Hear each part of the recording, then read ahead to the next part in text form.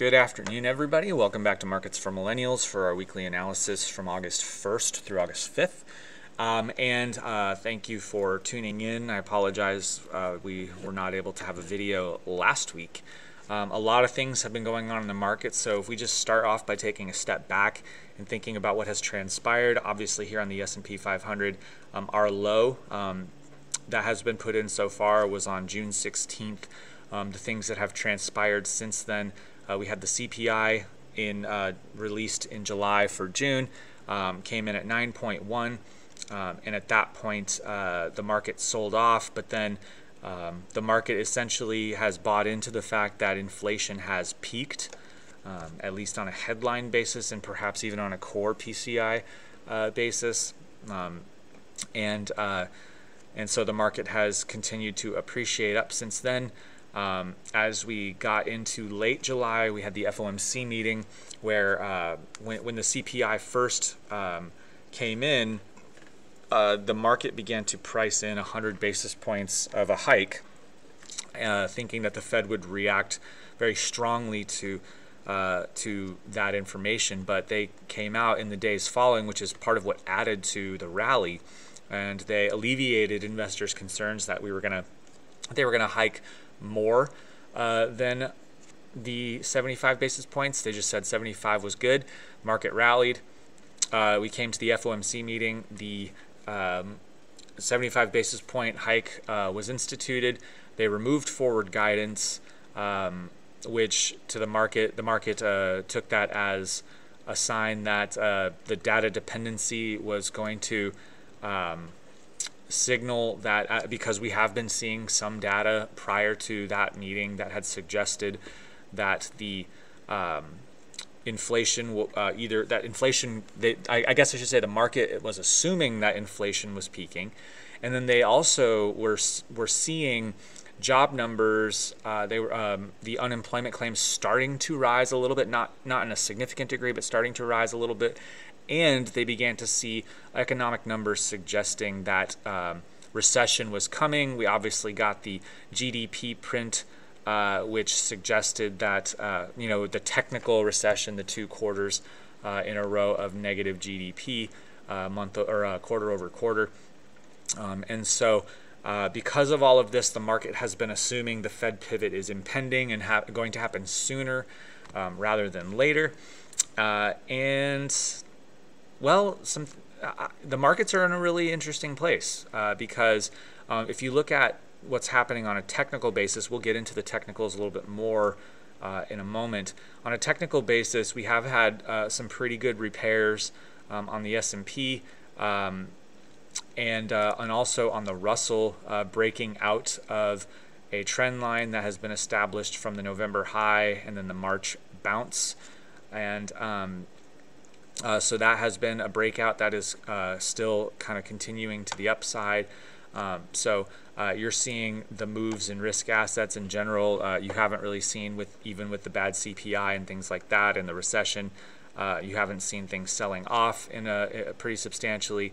You're even getting gold participating in on the action, just on a tear over the last couple of weeks. You're seeing people selling oil as a result of the assumption of demand destruction.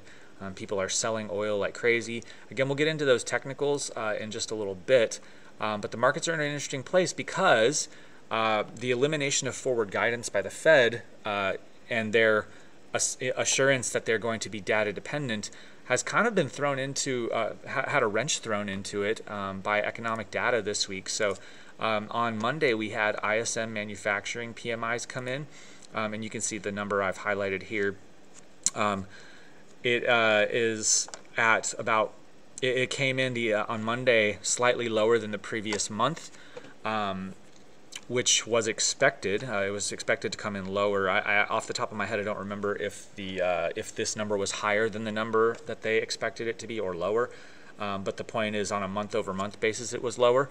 But then what was interesting was on Wednesday, the ISM services, or as they call it, the non-manufacturing PMI came in, and it came in higher than the last 2 months, breaking the trend of multiple months in a row going back to March, the March data, of lower numbers. So you can see the March numbers were reported 58.3, April 57.1, May 55.9, June 55.3.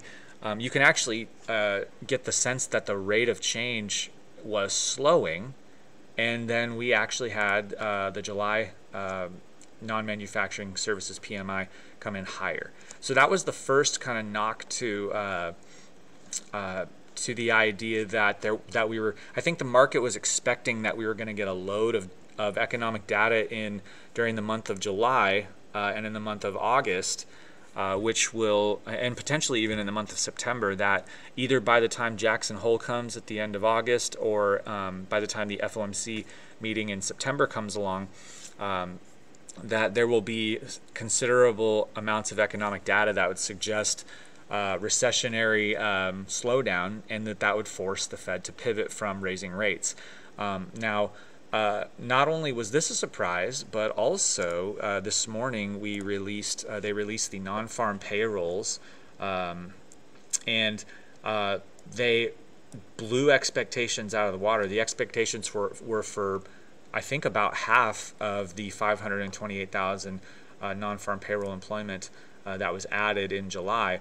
And so the unemployment rate edged down. I think the market was surprised because on a week-by-week basis, the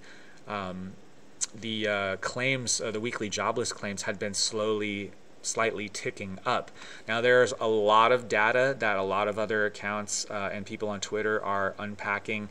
I'm not going to take the time to do that here, but I'm just acknowledging that on a headline basis, this was the next blow to the suggestion that that in the month of August we were going to get July data that showed things were slowing, and this is already these are already now two data points that are contrary to what I believe the market was expecting.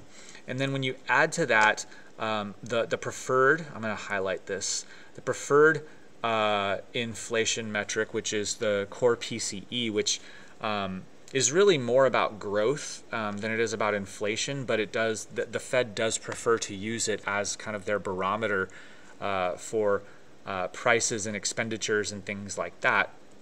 And so what you notice with core PCE is that the number, and this was released last Friday, before the end of July, for the month of June, which was kind of interesting because the June PCE data came after the FOMC meeting, which I pointed out on Twitter. But in any case, we had on a month-over-month basis was higher, which is concerning. On a 3-month annualized basis, we also had a pretty significant acceleration, and just the absolute number was on the year-over-year basis was higher. And then when you think about just like normal headline PCE, that was also accelerating. Now on a 3-month annualized basis, it's kind of decelerating, but not to the same degree as some of the other things are slowing. And so it's interesting because the PCE includes fuel and energy, the headline PCE, and so that's coming off, which you get the sense like, okay, because energy prices, oil is coming down, then that means that the headline PCE is going to show kind of a negative month-over-month annualized rate of change. But then the core, which is when you take out those other things, the food and the energy, that's when you see that accelerating, both on an annualized basis, on a month-over-month basis, and on a year-over-year basis, that is not good. So even going back to last week, before the services PMI and before the non-farm payrolls came in, I've already been trying to call the market and call people out on the fact that like things are not trending the right direction, and the market, in my opinion, is severely mispricing itself right now, given the information that we do have. So having said all of that, right, those are some really important things to consider.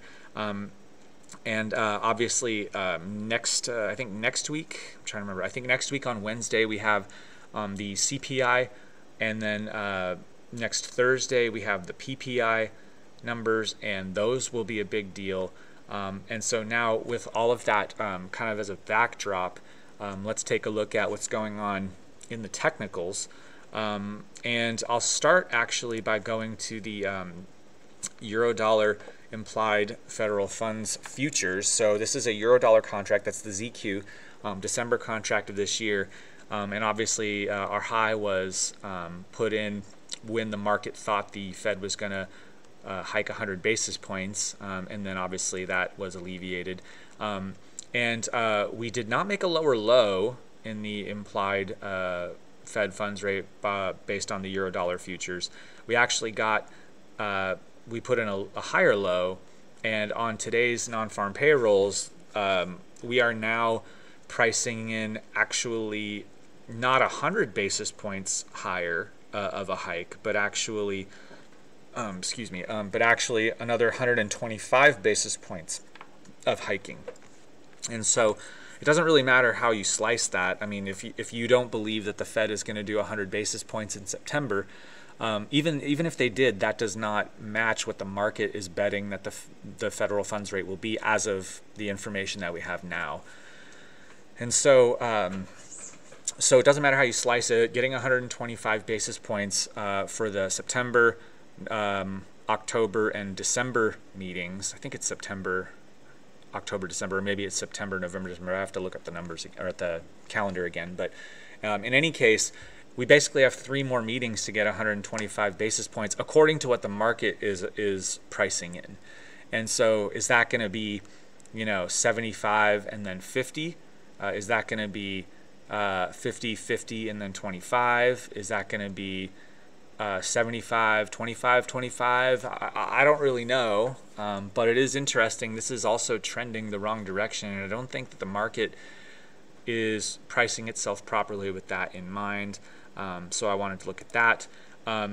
Additionally, what's really interesting is even on the news and even on the market price action, and I think we had a little bit of a pump late in the day to kind of offset some of the losses, but the VIX is still trending down, and I've been tracing this for some time. I'm just gonna try to scroll back really quick. Hopefully that this works. And we have a couple of different paradigms that we could look at for the VIX. Let me just do this so that it looks a little bit cleaner. And what's really interesting is if you look at the from October 07 when the market topped to March 09 when the market bottomed during the Great Financial Crisis era of time, the paradigm that I'm looking into, if we're looking at this as our lens, as an example of what the VIX can look like as it is pricing in things, then obviously the paradigm would suggest that we've been kind of in this area of the process. And again, I'm not saying we're repeating 2007 to 2009, but I think everybody should be aware, because what was going on here is we had similar action in the VIX as we did now.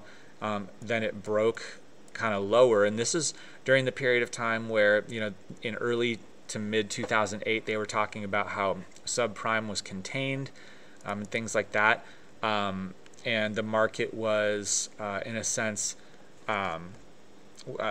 calling the possibility that or I mean how can I say we were just the market was expecting that things were going to be okay. There were occasional bounces. So let me throw up the SPX on a price scale so that you guys can see kind of line by line. You can actually see during that period of time, if you look up here in comparison, that's the period of time where we got one of the more severe of the bounces, bear market rallies. And I think that's kind of where we're at, in a sense, if we're using this sort of paradigm to look at what's going on in the market. Okay, so the VIX making lower lows, grinding lower and lower and lower, having broken kind of the trend line, and And obviously we know how that turned out later on. So you actually see, and I've been saying the VIX, I mean, bear markets don't end with the VIX lower than 35 essentially. And we've been in the low 20s now for quite a while, for at least a few weeks, in the 20s in general, and then in the lower 20s for a few weeks. So, and so that's, if you're looking at this as your paradigm, then that's obviously got to bring you some caution. So even though we could bounce for a long time, we could bounce for a couple months. If you actually look based on this chart, from March 08 until late May of 08, that's, you know, what, 2.5 months of time that went by before the market ultimately started to come back down, come back off again and make lower lows.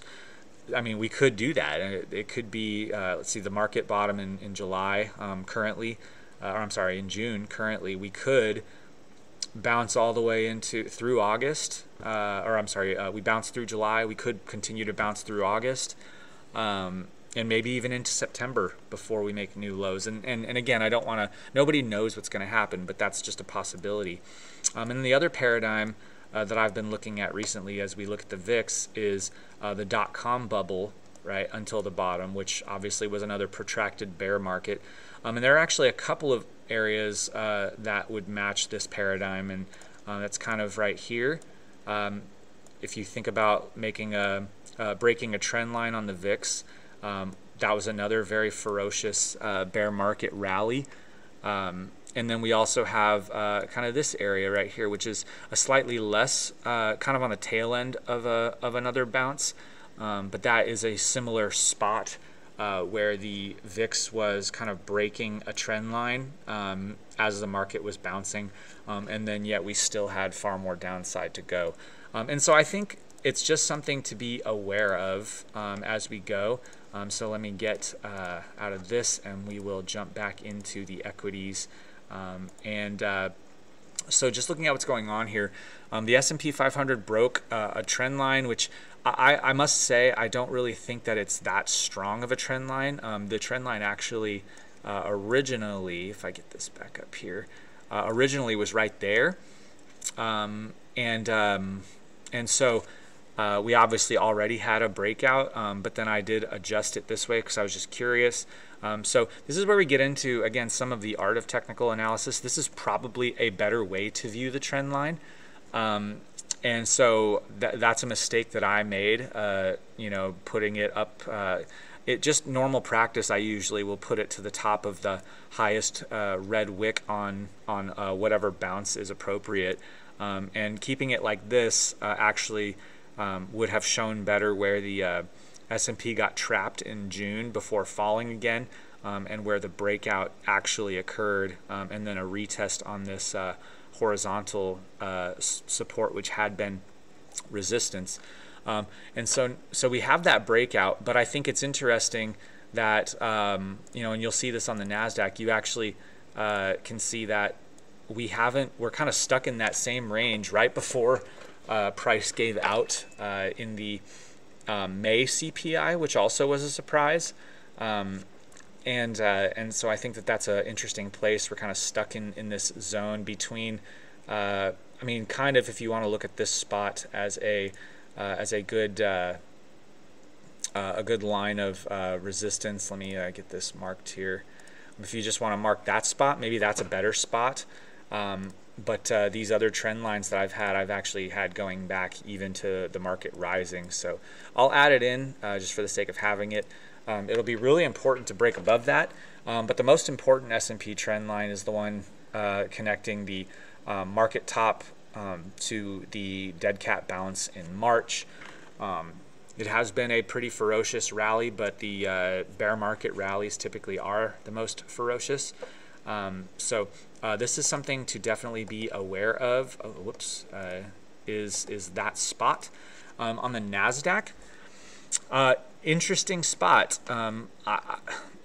High beta and the tech stocks in the NASDAQ have obviously, in terms of equities, been the greatest beneficiaries of the last couple of weeks, ever since you know, mid to late June. We've been on this bounce. And the NASDAQ came right up into this trend line, which has been so far, obviously that marked the top of the bounce in March. And so this was actually an appropriate place to lean in to try to sell, to take a position to the downside if that's something that you are interested in doing. And it's funny because this is the logical area to see a rejection, and it just so happens that it coincided with the non-farm payrolls. But yeah, it'll be interesting to see if we can get above this level to break out. Maybe next week, maybe going into next week, we get a little bit more follow through on the bounce. But what's interesting is, if you realize, from our closing high, which was back in November, the market today is only closed 20% down, which is pretty incredible considering at the lowest point we were over 32% down. And so the retrace on this in this bounce has been pretty incredible. The NASDAQ from its closing low up almost 20% off the bottom, about 18.5% to be more precise. So very interesting. We actually only on the NASDAQ, as far as the equity indices are concerned, only the NASDAQ has made a higher high from its little mini bounce in June. Which again, I think it's important to point out that this spot right here where the markets were appreciating and then got kind of stuck here right before the May CPI report, which was released in the early part of June. The reason why the market was here was because back in June they were saying, oh, the May CPI was going to be lower because they were saying that that inflation was peaking in April.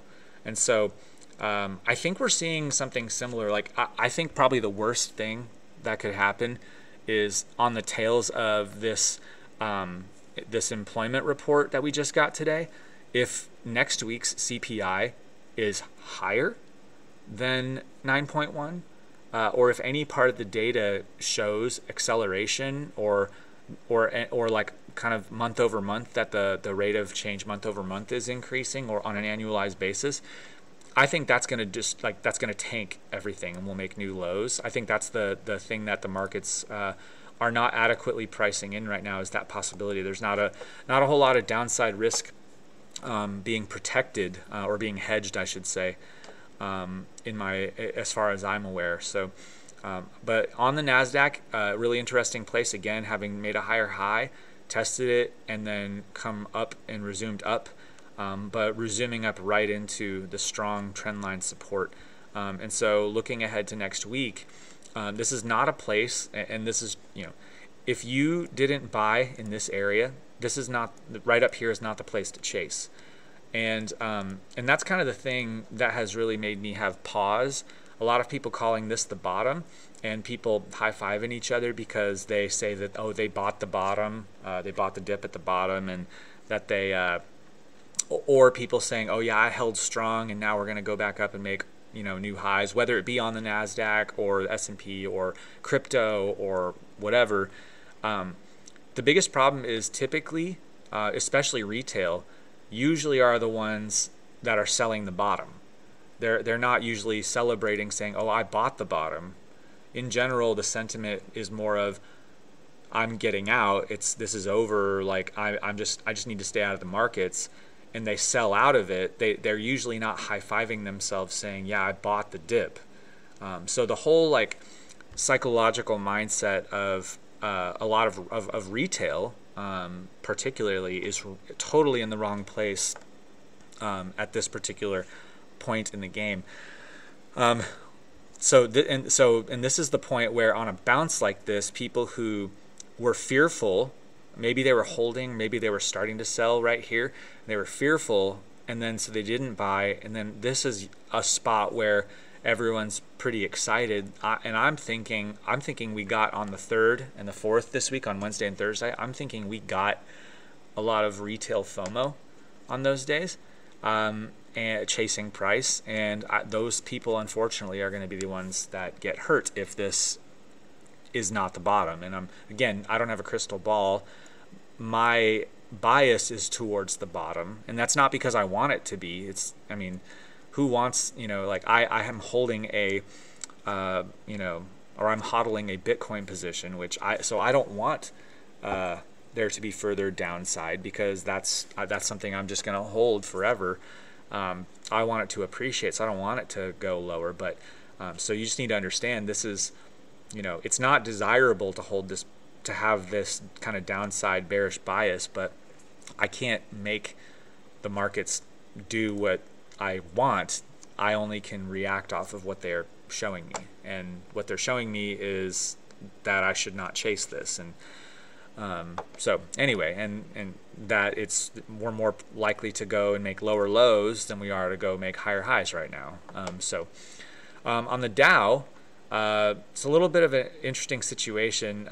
This is why, again, YTA is an art. It's really hard to know exactly where to place the trend line. If you go by kind of normal rules of placing lines, then it would be tempting to place the line right there, which would indicate that we have a lot of space between where the Dow is and where its really significant overhead resistance is. But if you lower the trend line to right there, then you get this kind of fake breakout in April. And then you get us at resistance right now. Maybe I'll leave it right here for now. But if price does break out from this going into next week, then I will move it back to where I had it. Let me go back to the S&P. Oh yeah, so you don't have that same problem on the S&P. All right, the Russell, I mentioned this earlier, broke out from its trend line. And again, like, you even kind of face that similar issue here, because if you put the trend line there, then we still had a breakout, but it's just the location of the breakout and the level or the strength of the resistance, I guess, changes, right? So in any case, I think that this is fair. We did break out from there. We came down and retested it and resumed off.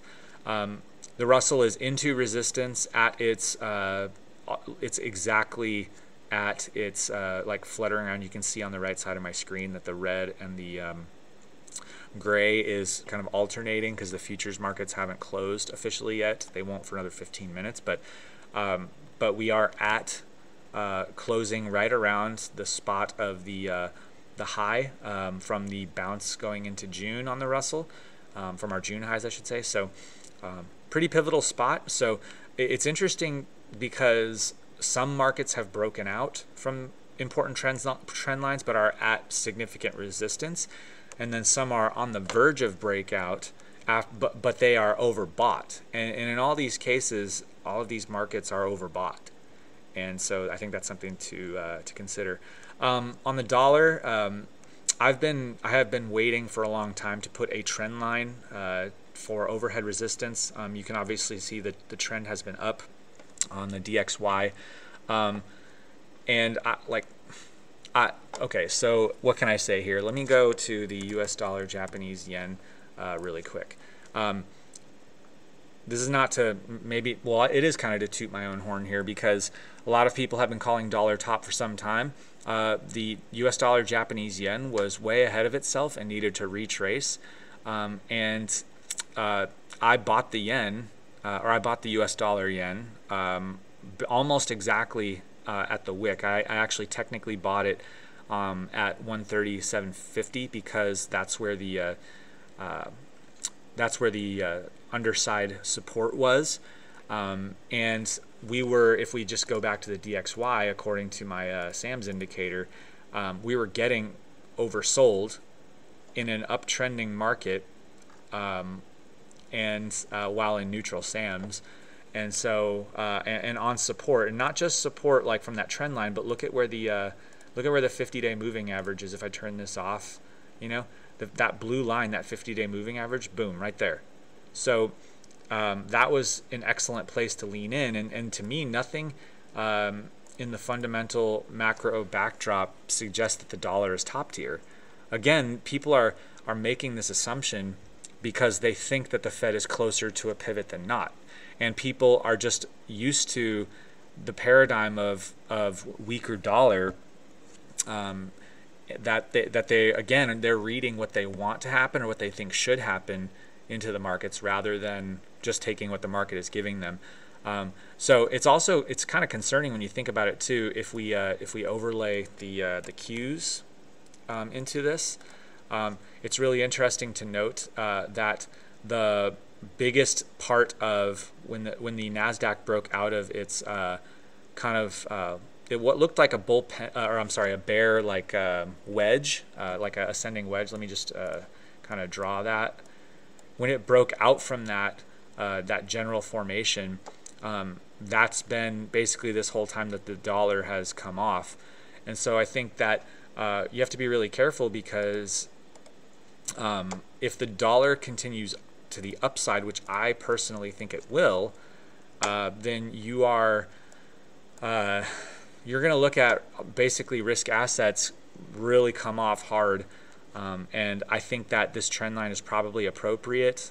We kind of broke out, but then kind of sold back down below. Maybe I'll adjust it to maybe something like this, and we'll just kind of see from there. Kind of closing at that spot on the DXY. But if we come above it and take off from there, then my zone, I'm assuming based on the rate at which the DXY has been coming up, and the macro backdrop, and when I think things may start changing. It's not that I think that the dollar is going to just go up, up, up, up, up. A lot of people are calling 120. I actually don't think so. I think that we're going to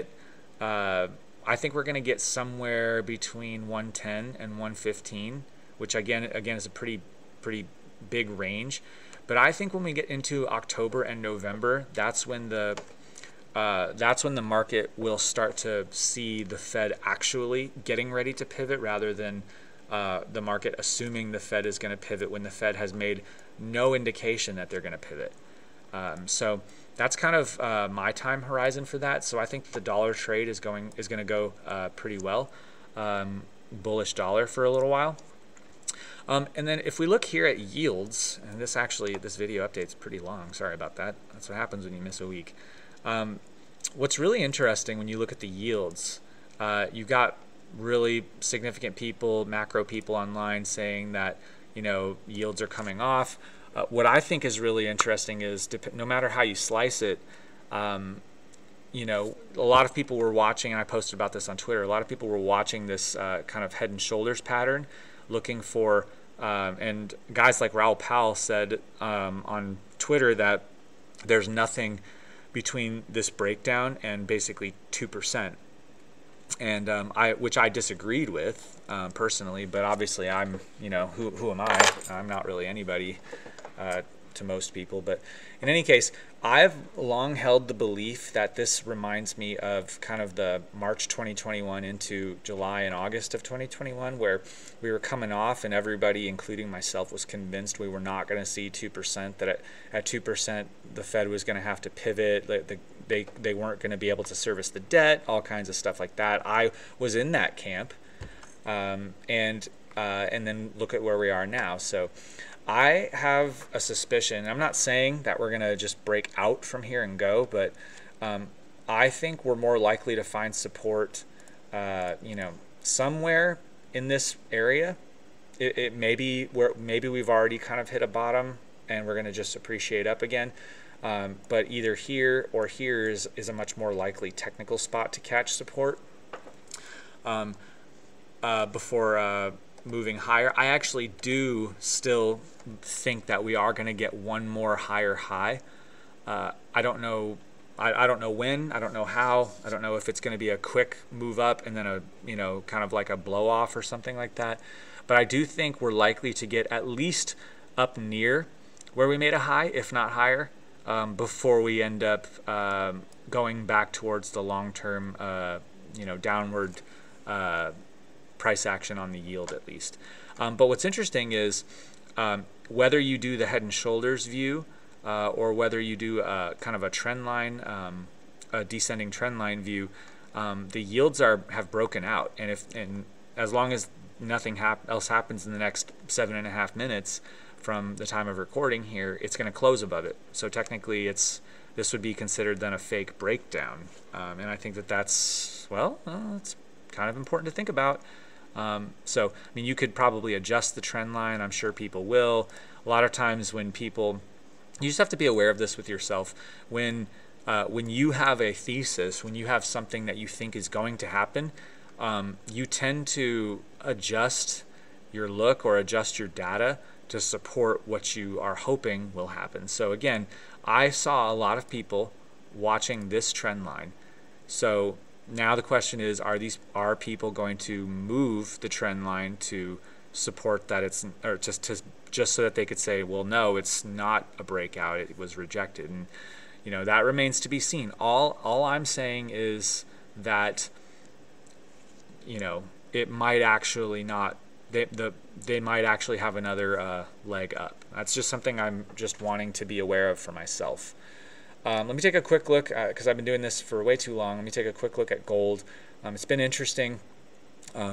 Gold had a fake breakout and then an actual breakout. And so, again, we run into a situation where is the appropriate place to put the trend line? It might be here. It might be here. It might be there. So I like this spot. This, to me, makes the most sense. Showing where the resistance came in, and then now it's being retested as support. Is this going to be a fake breakout, and are we going to keep going down? For a long time, I've been wondering, what is gold trying to tell us? Because gold has not been trading like you would think. It's just been going down, down, down, down, down. Not really sure, but it is something to be aware of. It's still not attractive to me. You know, from a technical standpoint, this probably is a wise place to lean in, to try to get some upside. Your risk reward is pretty well known. The only problem is that I have, like, because again, on a technical basis, when you have a trend line like this is an appropriate place to buy if it resumes up. However, if we go just from our closing low, I mean, gold, for being gold, like, you know, we're not talking about the same types of percentages of price appreciation that we would for like crypto or whatever. But gold being up 5%, you know, 4 to 5% or more in essentially 3 weeks, that's a big move for gold. And this is not something that I would chase personally.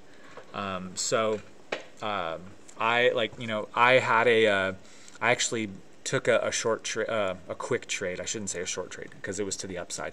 Right on June 20 or July 20th, I took a gold miners position and rode that out until I saw this breakout fade back below the trend line, and I actually sold the position.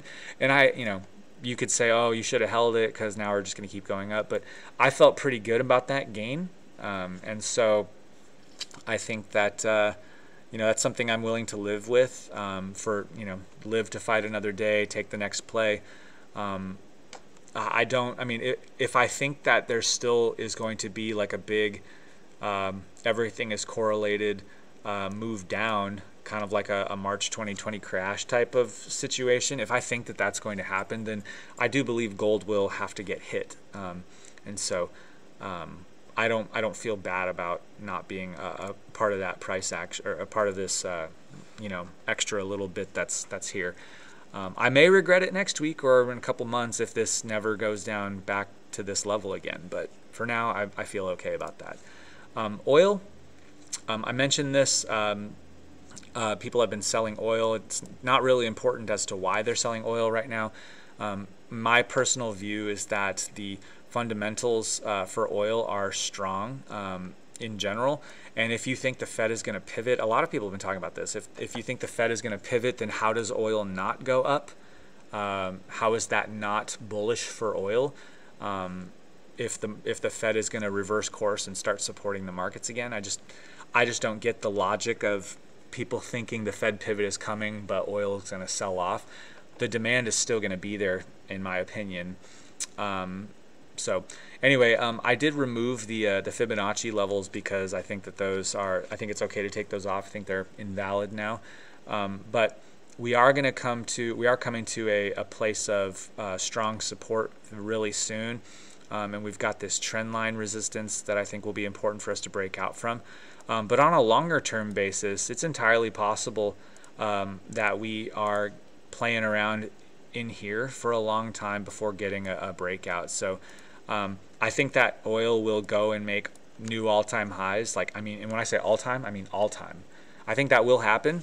It's just a matter of timing. And the reality is that if your timing is wrong, then you're wrong to a degree. But so I don't know if this is going to happen this year or if it's going to happen next year. But I can't see a scenario with the macro the way it is that oil doesn't go past 150, in my opinion. So so take that for what it's worth. I will not look at silver today because I just kind of feel the same about silver as I do on gold. I will say this though on Bitcoin. I'm just going to really quickly invert this chart. I posted this back kind of around this area.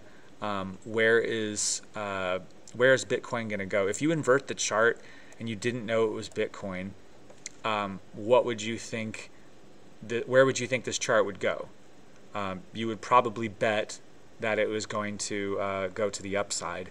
And that's kind of my position. Again, I don't want it to do that. I'm just realistically, that's just where I think the market is going to go eventually.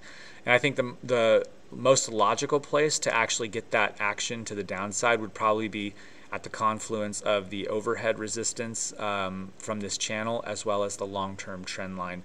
And we could totally have that happen. We could, come to the bottom of the channel, come up to the top of the channel, and then finally break down. Or maybe this is, going to break down sooner. I don't know. But that's the bias right now. Again, not desirable, but that's what looks like it could happen.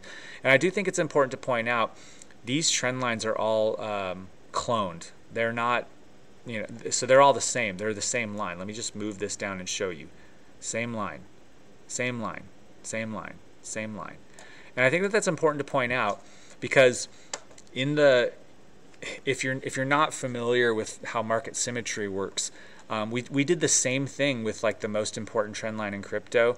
If I just go over here, if I take the time really quickly to put this line in, we did this actually quite a bit along the way, and it was showing really good spots for support and things like that. So market symmetry works in lots of different ways. It's not just like, the market is going to generally follow this until it breaks out finally. You can be pretty sure that this line to the downside is going to provide good resistance. But then the question is, what about counter trend rallies? And even counter trend rallies sometimes, not all the time, but sometimes counter trend rallies can be symmetrical in nature. And so I think that that's a pretty big deal, a pretty important thing to point out. The fact that all of these lines are cloned, right, suggests that the market symmetry is that we're generally in a downtrend, but periodically we'll get these channel uptrends on these bounces, and then they'll eventually break down, like they have multiple times now. Okay, we've already had 1, 2 breakdowns. Could we break out finally? Sure, but it's not as likely, in my opinion. So anyway, that's my look at the markets today for this week. Thank you for tuning in. I know that this video was long, so I appreciate those of you who have stuck around for this. And I hope you have a great weekend and stay safe, and I will see you guys next week.